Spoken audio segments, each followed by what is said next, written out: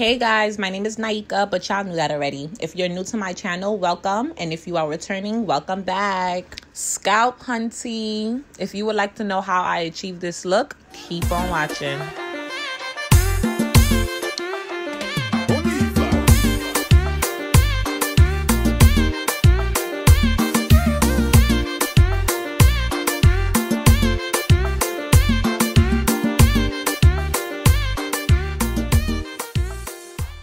Today, I have my lovely friend in my salon chair. She says hello. Say hi back. I already went ahead and braided her hair and added the stocking cap. Now I'm using makeup in a tone closest to her skin complexion so that the stocking cap and her skin complexion can match. If you've never watched any of my previous videos, I recommend you go watch that like right now, like after you finish watching this. But if you watch them, you would know that I use either bolt holds or ghost bond to secure the stocking cap.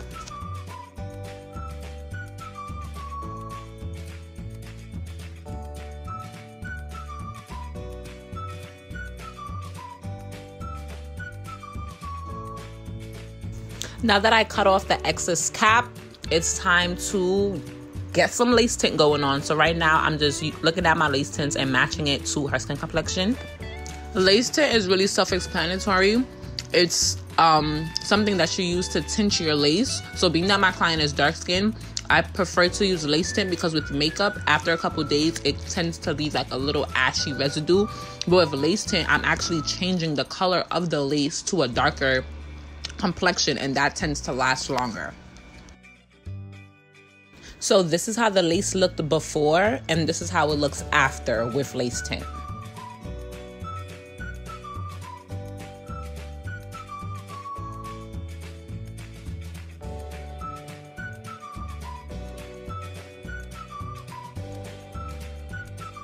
Now that the lace matches my client's skin complexion, I can apply on her head. As you can see, the lace is already cut, so this is a reinstall. So I had previously installed this on my client a couple weeks ago, and now she's coming back to have it reinstalled. So this will be pretty quick and easier, being that it's already cut and fitted to her head. It will be simple. Now I will be applying the adhesive, but you already know the drill. Before you apply adhesive, make sure to wipe off your client's forehead with 99.9% alcohol just to remove any excess makeup, oil, or residue. It's always good to clean off the surface because majority of the time the glue would not stick if the surface is not clean. Heaven's gates have opened. Erica J definitely did her thing with that glue. Like, that is literally the only glue I use. Like, her Black Friday sale, I went dumb. I went crazy. My Christmas list, I told all my hair friends, just get me some Erica J glue because her glue is so bomb. When applying adhesive, I always do the same thing, whether on myself or my client. If I do something different, it would most likely be on myself. But anyway, when applying adhesive, 3 layers of glue. Before applying your next layer of glue, make sure that the layer prior to that is dry. How do you know that it's dry? It is clear. Not white, but clear. Always follow these steps when applying your adhesive. And of course, if you're using Erica J's adhesive, your wig is not going anywhere. Like, it can literally last you a month. Maybe a little touch up here and there if you don't know how to do hair. But if you know how to do hair, like, your wig is lasting you a month.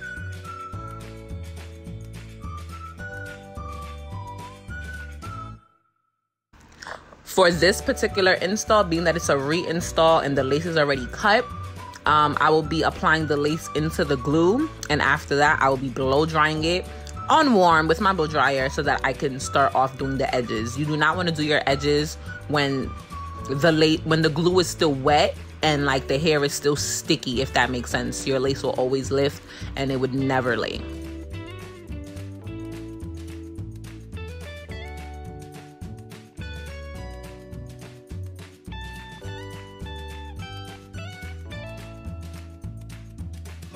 Today's style is a side part swoop, so I'm gonna start by styling the hair.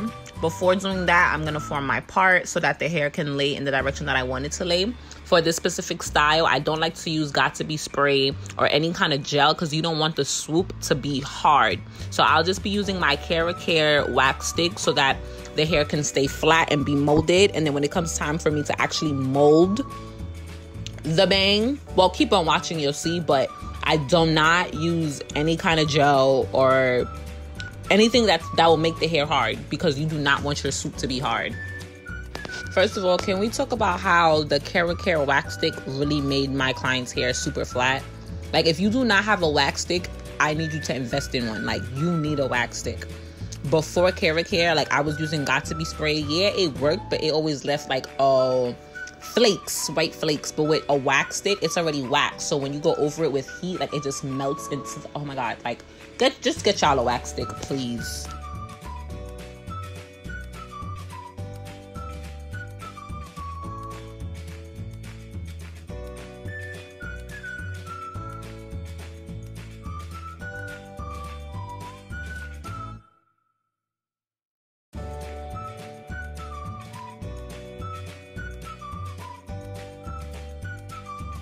To form these baby hairs, I'll be using Nairobi styling foam. That is literally the only foam that I use for baby hair. It's like, that foam is the bomb. I have to get into Erica J's foam. I haven't tried it yet.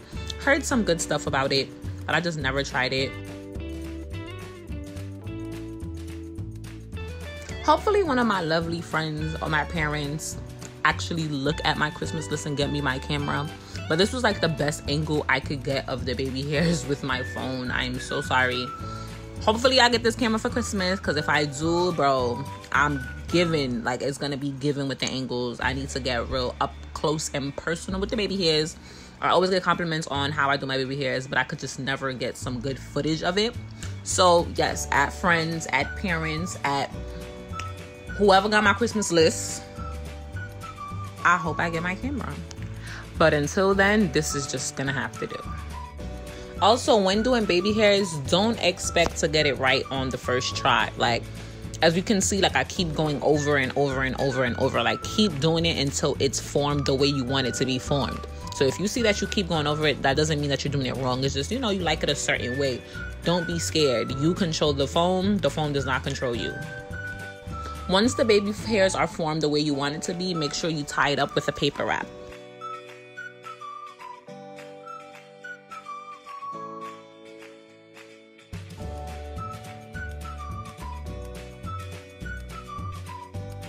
Normally, I would put the client under the dryer, but because I have to flat iron her hair, I will just start doing that, and by the time I'm done, her edges would be already dried.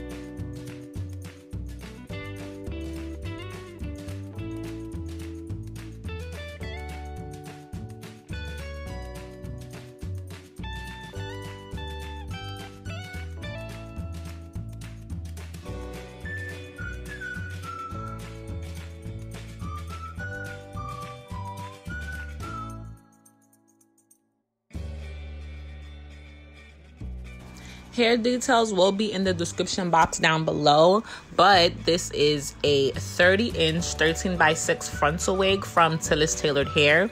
That is my hair company. Yes, I do sell hair to the public. I do ship internationally. Can we just like, I can't even speak. My hair is just so bomb. Just to remind you guys, no makeup was used on the lace. I simply just used the lace tint, and you can see that it is giving scalp, okay? Everything is laid, everything is intact, everything looks nice, nothing looks sketchy, just lace tint.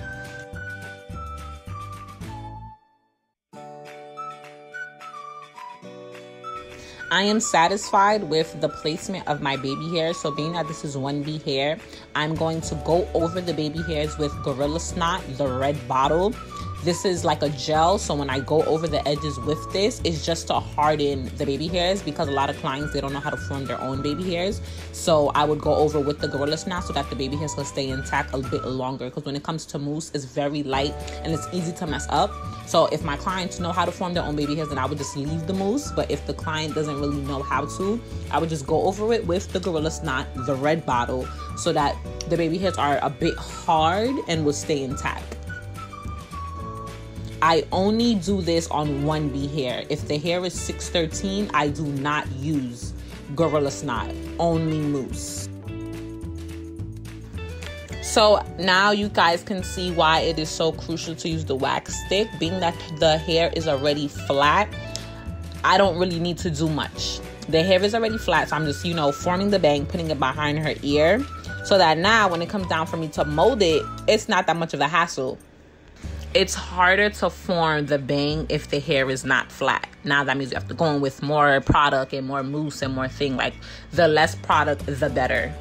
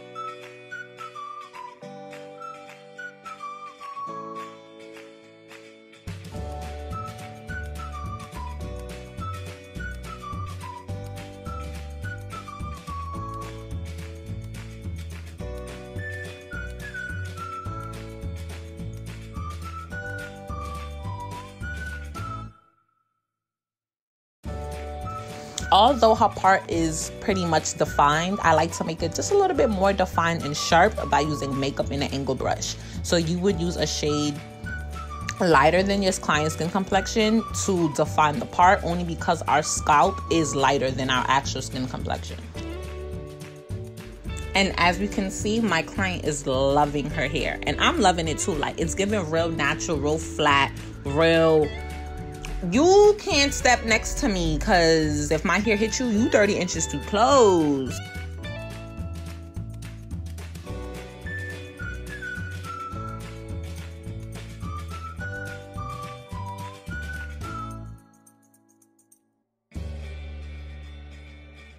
And voila, the finished product. I hope you guys liked this video. I hope it was very informational. I hope you guys can use the tips that I've used on either yourself or on your clients at home. And see you guys in my next video. Later.